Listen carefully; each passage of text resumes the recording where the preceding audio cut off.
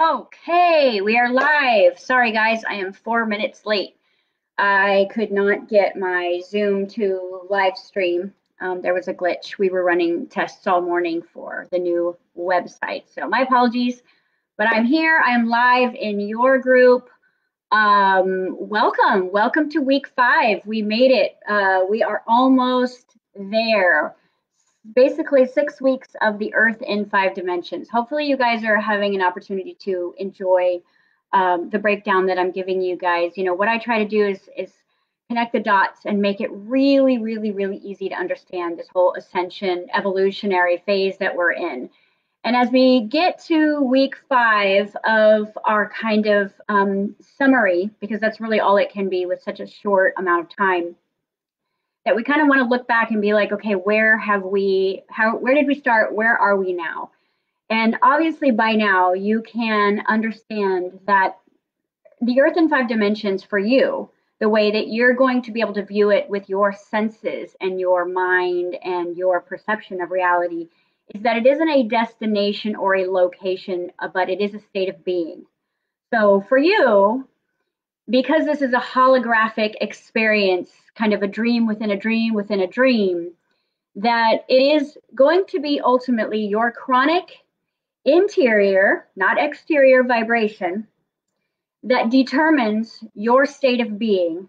And your state of being, which it means what chronically and coherently is vibrating within you, is going to be the basis of your personal reality. Okay?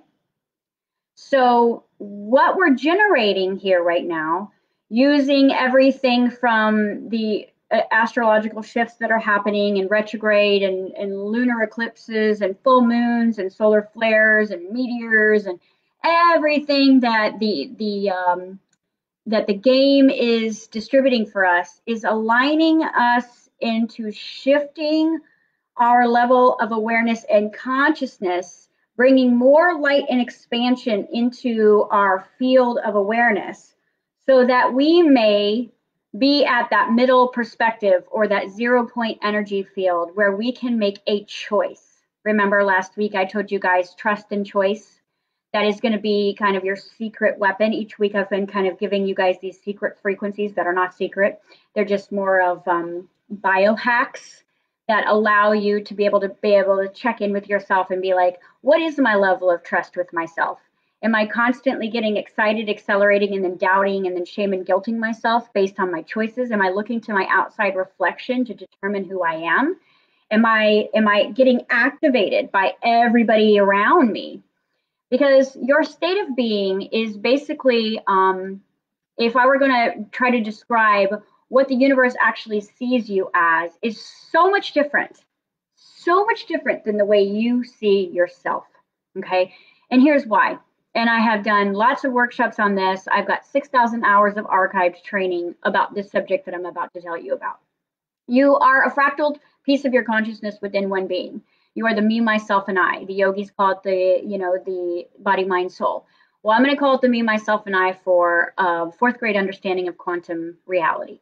So there is a byproduct of you that is your I am presence. Your I am presence remains on the other side of the veil, off planet, let's say, trying to use that joystick to talk to you because you're an archetype focused consciously in the 3rd dimension, and you are strung together through your I am, or your higher self, some call it. Okay. So there is already a fractal of consciousness because the I am is too much light to be able to enter the planet. It would explode the planet because of how big your I am presence is. So you basically take off a piece of your consciousness and you embed it into a body. And then you start playing this like virtual reality game. Now this body consciousness has its own consciousness. So already there's a couple different personality sequences going on in this suit that you're wearing. The body consciousness, which is basically based in primal death and survival mechanisms. Okay. It's preloaded with genetics. It's preloaded with ancestral programs, earth programs, 3rd dimensional programs, right? And so you're inhabiting a body that is a fully working automatic autopilot type of beingness. So there's the I am beingness, there's the body conscious beingness. And what happens is these two beingnesses can't merge into oneness because of the level of density that reside within the opposing forces. So if your I am is too light and your body density is too low conscious or unconscious, then what we do is we use this kind of middle consciousness, or with the bridge consciousness, or your inner child consciousness, to be able to talk to dad and mama, right? And that's really how I kind of teach it, to make it very, very simple, is that you have this divine masculine, this divine feminine, this divine darkness, divine light or shadow. And then you have this kind of inner child that is the piece of your I am and the piece of your material body that formulates a consciousness that has a huge amount of desire. Okay, this is where your desire comes from. This is where your need for experiences, your need for adventure, your want of creativity and expression. Now, the body part of you wants that material world. It wants to have the house. The inner child wants to play in the house. The ego or the body identity wants the car. The inner child wants to go fast in the car. And the I am presence is watching how you are fulfilling your own desires and hitting against your unconsciousness to awaken, to return back to the I am presence from an unevolved place, right? This will all be in my upcoming workshop called Vision Quest, which you guys are currently embarking. Whether you take my workshop or not, you are on a vision quest into the fifth dimension. Now, again, it's not a journey, even though we could technically say it feels like one. It is a state of being. It is a level of moving into a higher level of self-realization. Now, that self-realization finally gets you to this determining factor that all of your desires have helped you amplify your awareness and amplify your state of being it back into grace. So after this workshop, I am going to post, or have my faithful, wonderful partner, Frank, post my broken down frequency scale to let you guys see exactly how the vibrational fields work between the me, myself, and I. See, the I am presence is always vibrating in a state of peace. It's complete. It's finished. Right? You think that higher self is your excitement, but that's actually the inner child. The inner child is what carries the excitement within you. Now, if that inner child is unhealed or unsupported by both the ego mentality or the body and the I am presence, the super consciousness within you, that excitement will feel like anxiety. That excitement will feel like panic. So when we regulate and clear out the emotional field of the body and we heal from that dense unconscious place and we rise above it using desire. Desire is your engine, you guys. Without desire, you go nowhere. That's why it's always good to not be in your comfort zone, because you're moving into your hopefully desired route. So within the me, myself, and I, this bridge part is really about the inner child is the one that can move back and forward on the timeline. The inner child can move all the way into the heavens and go deep, deep, deep, deep down into hell. Now, if I were going to give a metaphor of what is currently happening on the planet, I would say that if we flip through the Bible, right, and again, never personally read it, but I have downloaded it, that it says basically that we will be walking through the shadow of death. And this is what we are currently doing as a collective. Sounds fun, right? No, it's not. But it is awakening and pressurizing the diamond within you. It is pushing at your heartstrings, at your injustice programs, at your lineage, bloodline, ancestral, all tied in with a few special peppered frequencies. And here's the frequencies that are really accelerated right now into the body density, and that is shame, guilt, anger, and grief. If I was going to say, what are humans feeling right now? Those four frequencies. What's going to help you move into taking your power back? right? Self-love, speaking your truth, standing up for yourself, creating a new planet. We're going to use leverage, right? We're going to use leverage to get us to move, because if the fire doesn't get hot enough, you're not going to get out of the way. So it requires some universal assistance at times to make us uncomfortable so that we will evolve, which means that if we're going to get to fifth dimension through the state of being and through self-realization, because it is a state of being, both heaven and hell are technically described as these places. But again, it isn't a place, it's a state of being, which means you don't need to pack your bags and leave your loved ones.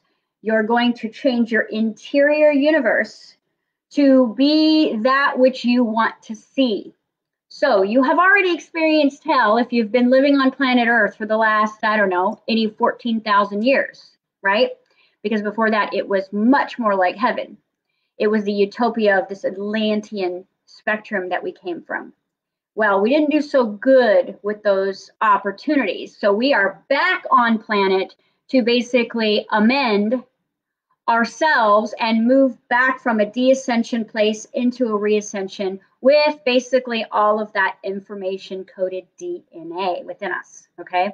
So we are waking back up to the fact that we are technically superheroes in this body, but we have turned ourselves down, we have given our power away, we have bought into the fact that we are living a false sense of abundance, that we are comfortable slaves.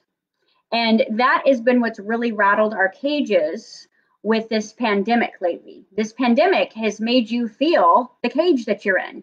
You literally can't outrun it and run towards the future and bypass and avoid using some sort of medicative device or belief system to avoid the past. So the past is catching up with us, and that's what these beautiful retrogrades are giving us right now, is they're catching up with us. We're having to look in the mirror.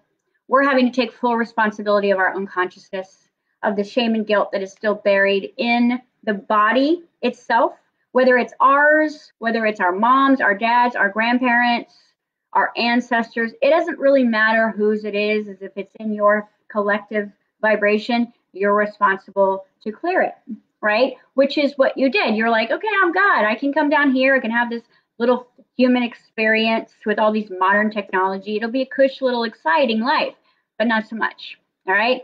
It's more about evolving the unevolved part of you. There is huge amounts of ignorance that reside in your human body that you don't pay attention to because you're not that good of friends with this body that you're in. You have disconnected from it. You have disassociated from it. You have abused it. It has abused you. It's dysfunctional. It is constantly in a state of comparison and jealousy and anger and frustration and confusion. And therefore, this reality, the next step to get you to 5D, is to get you into your body, which means that you have to make an amends with your body. You know, I see these metaphors all over the planet. Black Lives Matter, you know, racism, separation, segregation. You guys, we've been here 100 times. The metaphor of everything that is manifesting right now in our collective is to look at how we are feeling that way towards ourselves. You know, it's very easy for you to project yourself outside of your inner interior universe and choose and decide who you are and what you are based on how you feel. But those feelings are mirrored consciousnesses of you, which means whatever you're feeling about yourself is a fractal or of a mirror of something that is within you. So if racism bothers you, and I'm not saying it's a bad or a good thing, because technically in the fifth dimension, there is no bad or good. Everything is limited based in potential. There is no judgment in the fifth dimension. So of course, racism doesn't actually exist, but to use it as a metaphor of what we're experiencing and what is ripping the shadows within us right now is teaching us to look at where I have separated, segregated, and judged who I am. Because the I am feels bigger than life. It feels like, you know, higher self. It feels expansive. It feels angelic. It feels supernatural. And then you're sitting in a body that you're not sure what it's supposed to eat. You don't know how to heal it. You don't know why you can't get the money that you want. You're judging your either academic level or your intelligence level. You're judging the fact that, you know, you're still carrying all this pain or weight or whatever the metaphor is there. And therefore, your only desire is to separate from the body and run towards the spiritual movement or higher levels of consciousness. But you didn't actually come to save the world. You came to save yourself. You came to save this body. You came to pick this body up and teach it love. You came to show this body that it is not built to be in survival. It is built to be in thrive. And as the coming home happens between the I am and the body through the inner child, a happy family forms. Now, a happy family built in unity creates, projects, reflects a happy community outside of ourselves, because what you're seeing actually outside of you is a reflection. Now, we all are seeing a lot of the same things. So how is it that I'm seeing what you're seeing? But we have bodies that have been on this planet, incarnating with the fragments of our DNA for thousands of years. So there is downloaded programs to be able to see as a collective what is manifesting, and so that we all feel like we're having a similar experience, but we're not. Because bottom line is you have ultimate choice in how you get to live in this body, if you will. So week 5 of the Earth in 5 dimensions is, what is your right now relationship with your body? Okay? What is your level of trust here? Do you know what foods you need to eat or want to eat that make you feel like you are thriving, not existing, not emotionally comfortable, right? Not satisfied, thriving. Are you purposely, through the I am consciousness, moving and using resistance to amplify your body's potential?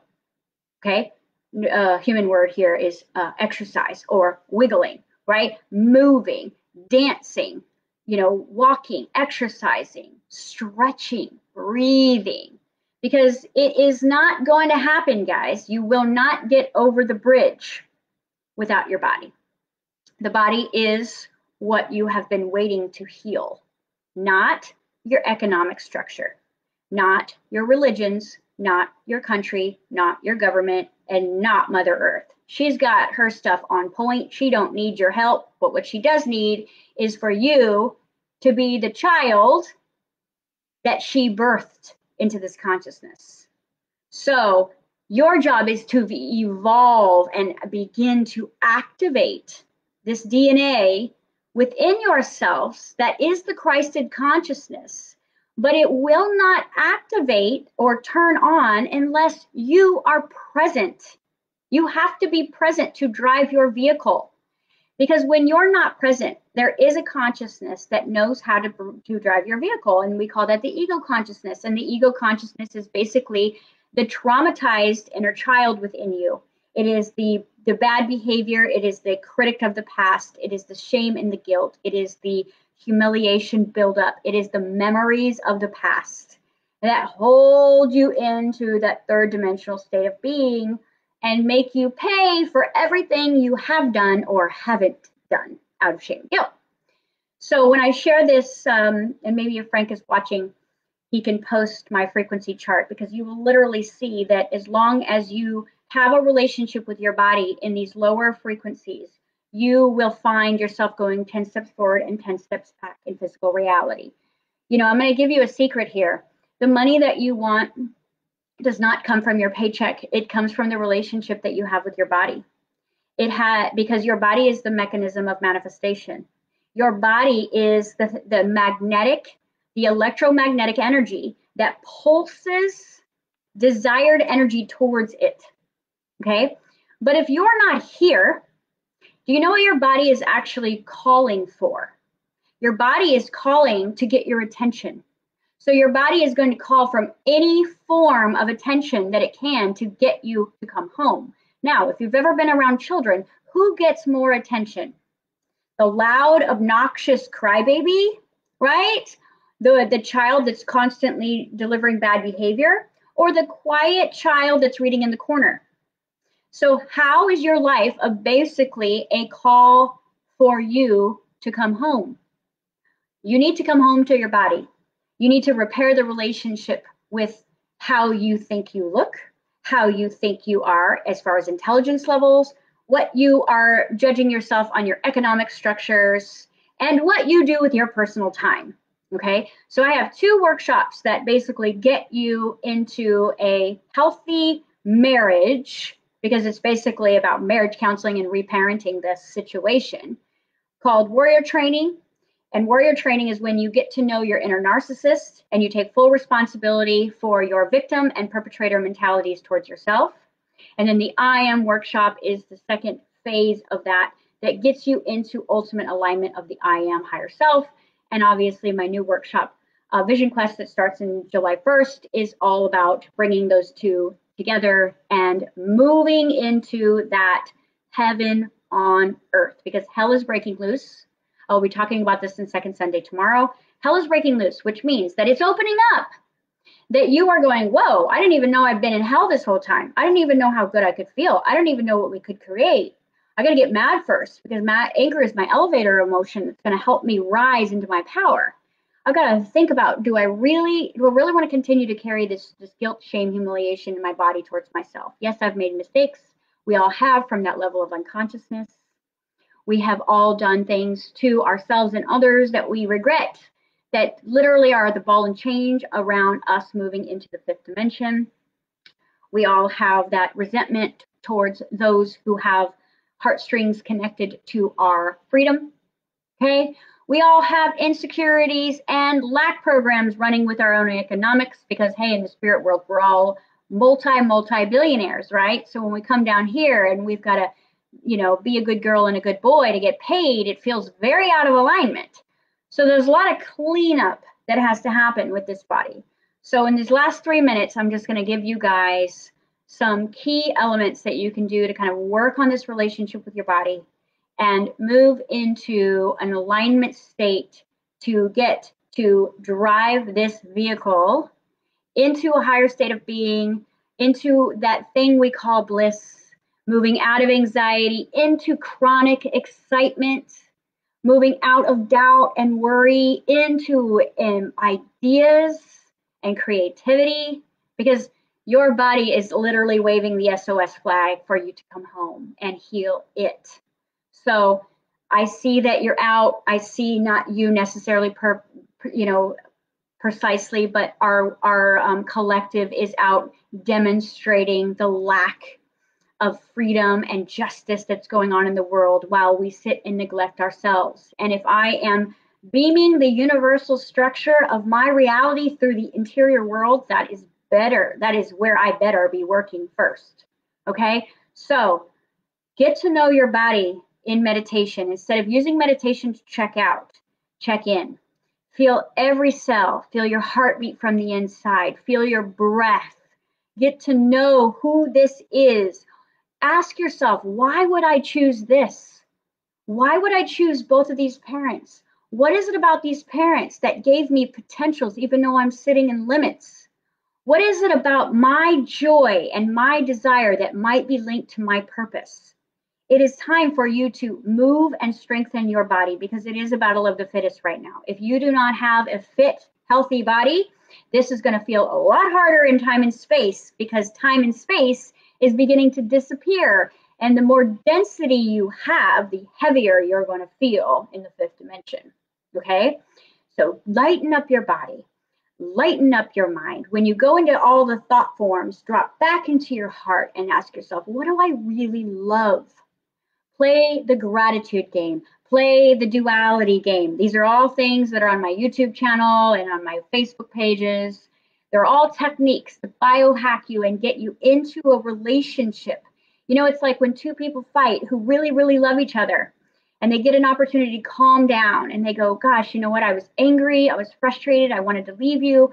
But this is why I really love you, because it's time for you to come home to yourself if you want to get the rest of the way. So next week, obviously, there's 1,000 more things. There's 1,000 more things, but that is your basics. Next week, what I'm going to do is I'm going to start the last week 6 of our Earth in 5 Dimensions workshop with a very special light language transmission for you to help you activate and open up your DNA, move you into alignment of that Christed consciousness, which is you, and allow you to feel the essence of that higher self moving in before I give you your last workshop. So that's what we have coming up next week. Hopefully you got some nuggets from today. Hopefully it's time that you say, okay, I'm not going to get to 5D in that state of consciousness unless I sit with the mirror and look for the things that you judge on others inside of yourself. Look for the things you fear and look at where the wounding is. Deal with the trauma. Feel your feelings. Sit with yourself. Because one thing I tell my class all the time is that a lot of us have this wounding around time. Like, I'm running out of time. I'm not going to make it. I'm not going to be able to get there.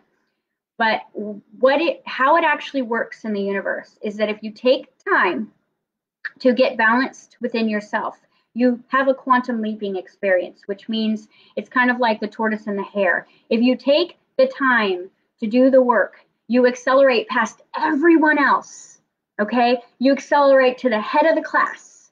But if you're trying to outrun yourself in order to get to the end, to get to the finish line, to get to 5D, it works like a big old loop and you end up going right back to where you started. And I know you felt that this last year. I know you've had that expression. So where you're feeling that, look at where you're avoiding, where you're medicating, and where you're using addictions to hide your insecurities, your unhealthiness, and your unawareness towards yourself. Thank you guys so much for giving me this opportunity to speak in this wonderful platform. Thank you to Paul. Thank you for everybody who runs this group. And I will see you all next week for our last workshop. Bye for now.